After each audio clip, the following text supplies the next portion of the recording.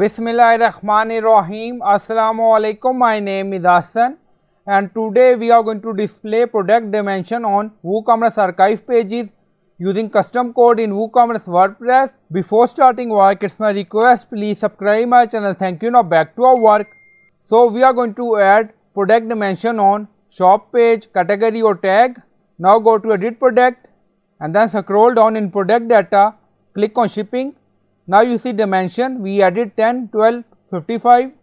Now go to dashboard, on left side you see plugin, so click on add new plugin. So we are going to install plugin to add some custom code, and then in search plugin write WP code. So this is plugin WP code, insert header and footer we will use. So you will install this plugin and activate it, and after activation on left side you see code snippet and then you see add snippet, so click on it. Then you see add your custom code, so again click on it. Now create custom snippet section open, so scroll down, you can add title, then you see code preview.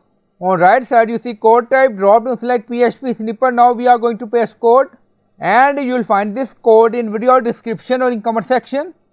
And then you see div class product meta, if you want to add some styling for dimension text, so you can use this class. And then you see dimension, so you can add text according to requirement. And then scroll down, you see insert method auto insert, location run everywhere. On top you see inactive, now active, and then click on save snippet. Now snippet created and saved. Go to shop page and refresh the page. Now you see dimension added on WooCommerce archive pages. So we are in shop page and then you see dimension text 10 into 12 into 55 centimeter. So I hope you like this video. Please like, comment, share, subscribe. Thank you for watching.